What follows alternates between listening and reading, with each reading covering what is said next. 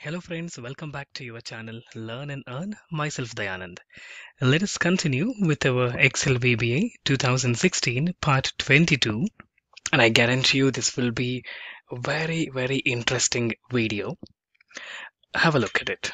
What do I have for you is connecting our Excel VBA with Access database. So in my previous videos in the playlist, if part 16 and 17 where I show how do we save data on the same workbook, or you can save the data on some other workbook which is in Excel. So there was no database at all. So now I introduce you to Access database so that you can store all the values in the user form and retrieve it whenever you require it. So what do we do now? We need to create database. Number one, we need to establish connection with the database, store those form value, the user form values onto the database. 3. And also I'll show you an example which is a working project. And finally, how do we export this database onto Excel so that somebody can run a report or for further analysis. Now this file, this connecting to Access database, very much useful when it comes to the multi-user environment. Say you have 10 different people in your team going to use the tracker and update these values simultaneously, and all the data come and sits in Access database, and you can have the control on Access database to export it. Going to be very interesting, and I will try to make it as simple as possible. It's my promise. So please do watch the video till the end. Also, please do subscribe to the channel and don't forget to like. Okay, let's get started. Number one, let us begin with starting an Access database. As long as you have installed Microsoft Office, any version, 2010, 12, 13, whatever. So we will certainly have Access. Kindly open Access by clicking on the launch button. Create a blank database here and choose the file path where you would like it to be saved. Let me save it in my computer. And so name of the database, MyDB2, and say OK. And click on create. Right, so database is created. However, it does have one table by default. It is just a blank table. Now if you are new to database, watch this carefully, slowly. Okay, it takes time to understand database and data design and all. So I'll try to keep it simple as possible. This is the page where data's visible, data sheet, we call them as data sheet. If you right click on the table and click on design view, this is your table design. I'm going to call this my table 2 and say OK. And here is our design. The field name is the name of the field that you would like it to be and what type of the data going to sit there. For example, a phone number, and this has to be a number. A data type has to be a number. And name can be a short text. Short text. Let's use F name. And address. Address can be long text. Likewise. So you're going to create this database and right click and save it and have this database ready. Okay. So for our project purpose, I have already created a complete database. So let me show that to you. It is MyDB1 and the table name is MyTable.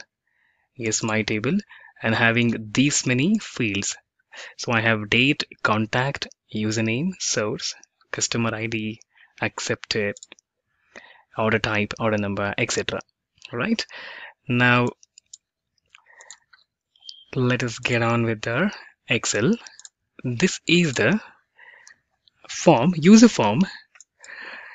All the data filled in the form will be saved in our database. So what we're going to achieve, we're going to send each of these fields into corresponding each of these fields.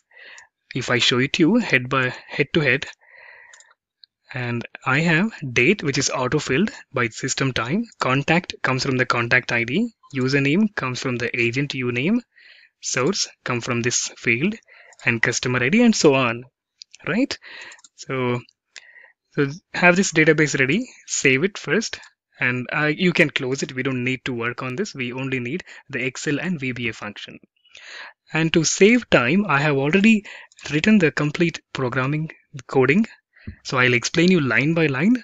So listen to me carefully. Okay. So creating this user form shouldn't be taking much time for you. So if you have watched my all the videos in the playlist, I have shown you from the scratch how do we start with user form, the coloring, and designing the front end, everything. If you haven't, please do go back and watch my earlier videos and come back to this one. All right. So now I have a couple of text fields. I have named them already, and a couple of drop downs, and a submit button and a reset button. Right. Yep, that was about user form initialization. And now let me show you the core part of connectivity between our Excel and the Access database. So number one, here I'm using a function submit data, which submits when we click on submit button on the user form. This one. Okay. Now for the next 2 minutes, pay attention. Let us run through line by line. So I'm going to explain you what activity being carried out. To begin with, I need a couple of variables. So I'm going to take dim CNN as ADODB connection. ADO stands for Active Data Object Database dot connection, and I'm using RST, user defined. You can use anything, so I'm just calling RST, which is resembling record set. Okay, and DB path, I'm keeping it as variant. I'm going to take a path where my database is stored like this. So this is where my database is stored.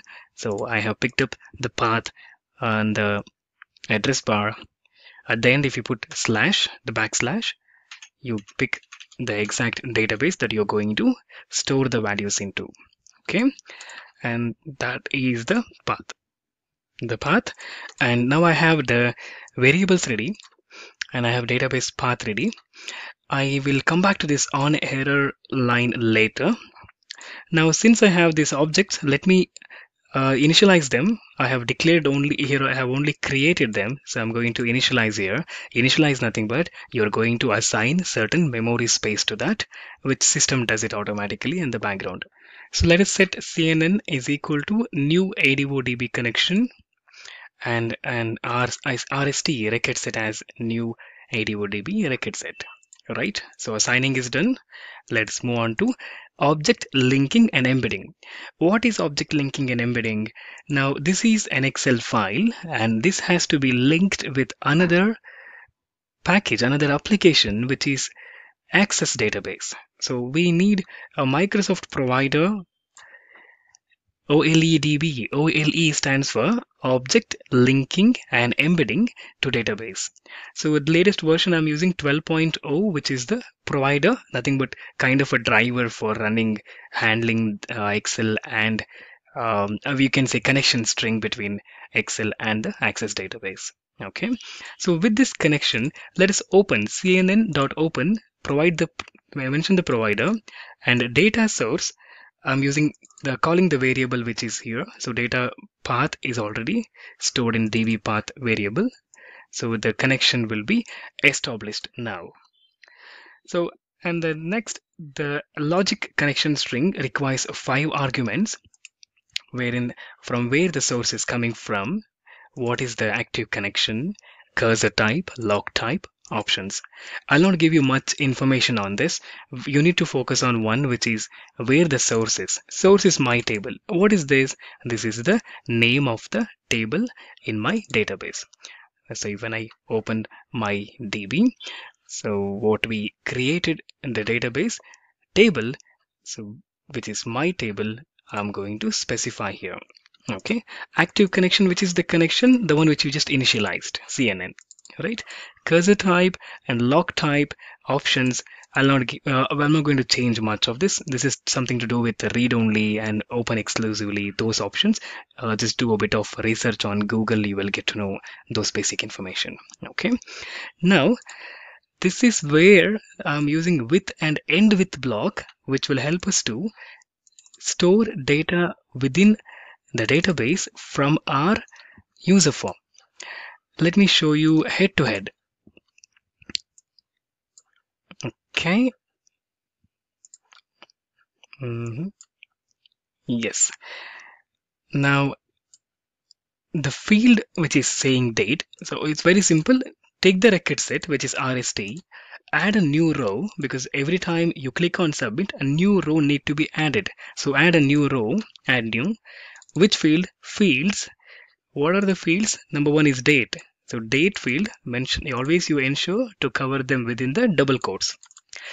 And I just need the current date of the system. So it says now MMDDYY is the format I need to capture.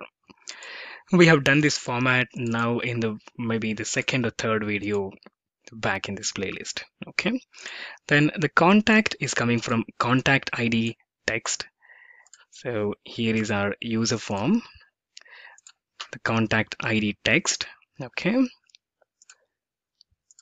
I just lost the coding. Where did it go?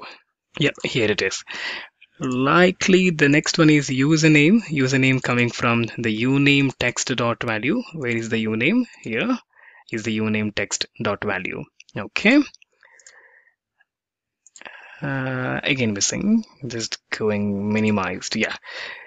Right. Next source is src combo value, cid text value, accepted value, and so on. I'm mentioning taking each block, each field here, and I'm telling which item value need to be passed on to the user form. At the end, once I'm done with this, I'm going to call dot update. So adding a new record and update database. This command will help us to update database and save it. Beauty of this, you do not have to save it manually, and access database will never be opened in front on the front end. Okay, once you're done with this, it's your duty to ensure you're going to close the record set rst.close and close the connection and release the memory which you have aligned or allocated. So set rst nothing, set cnn nothing. That's it, you are done. You just need to now throw a message box, tracker has been updated, thank you. And I'm calling reset. The reset nothing but just cleaning the user form. You are familiar with this. In the previous video I showed you how do we clean user form, right? And coming, that's it. That's all you need. And this part is going to take care of error. If there is an error, go to 0. The 0 is nothing but I'm calling on error, go to error handler. So error handler will throw a message. What is it saying? It throw the message in message box. It is a default description whichever comes out from the database. Let's run the demo. Right, agent username. Okay, and contact ID 1 2 3 4 5 6 7 8 9, no problem. Source, let's say this is an email and customer name is Gmail. And yes, it is accepted order, and order type is a pickup order, and order number 1 2 3 4 5 6 7 8 9, and the status is completed. Okay, order placed, and let's click submit, and that it says tracker has been updated, thank you. That's it, your program is working perfectly. And let me show this data on the database. So we need to verify whether the data has been sent to database or not. If your program is perfect, it has worked the way you expected, you will find the table filled with the value. Right then, no problem. I could see the data which I entered, email, Gmail, order number. Yep, perfectly fine. Data is being sent to the database. Perfect. Right, you just connected Access with Excel. Good for you. Right. So we shall cover the database export option in the next video. It takes hardly a minute. Well, believe me, it takes really good time for us to prepare the project, prepare PPT, and make a video. So please do subscribe to the channel. Please do press the bell icon, so whenever I upload a new video, you will get a notification email. And thumbs up. Thank you. Keep learning, keep supporting. All the best. All is well.